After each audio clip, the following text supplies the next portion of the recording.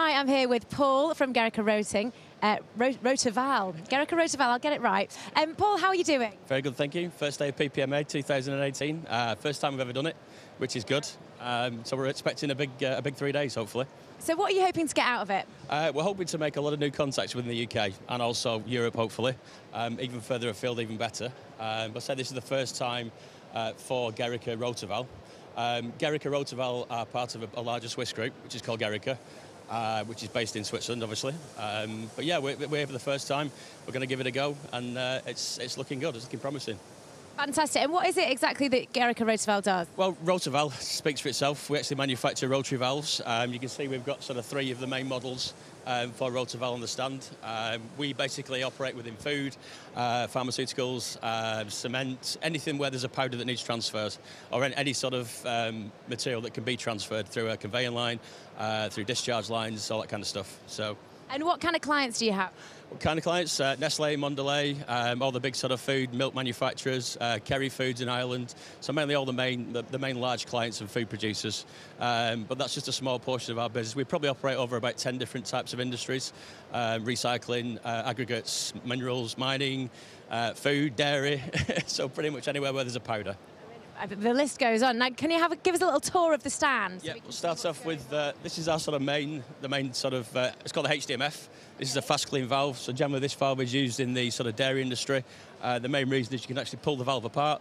You can clean it in situ. So yeah, that's the sort of the high-end valve. Generally the more expensive valve, so we like to sell those type of things. Just a smaller version there behind you. So that's a big 250. That's a 150.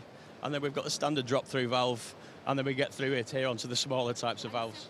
What would you use for the smaller types of valve, for example? Valves, so basically when it's a small type of plant, mainly in pharma, or small food companies, people who make small ingredients, so the likes of people who make flavourings for bubblegum, or start-up plants where they're actually trying to make a new ingredient, and that ingredient's going to be scaled up to the larger size. So generally that'll start off with a small plant, and then eventually they'll scale up to the larger valves. So it could be a new powder that's being trialled, or a new ingredient that's being trialled, and then they actually scale that up onto a bigger scale with the bigger valves and the bigger pieces of equipment.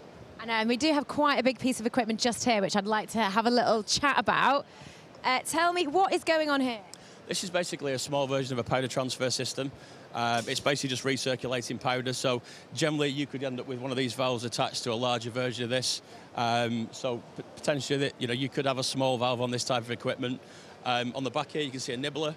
The nibbler is mainly used for sort of creating small agglomerates, chopping chocolate up, recirculating biscuits, and a sifter there is for size reduction.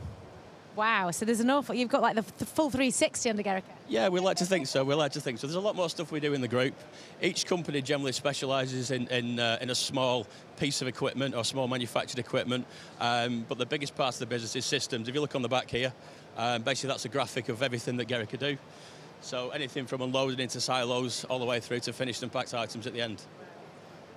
Oh, brilliant. And this is obviously your first PPMA. First PPMA. What are you most looking forward to?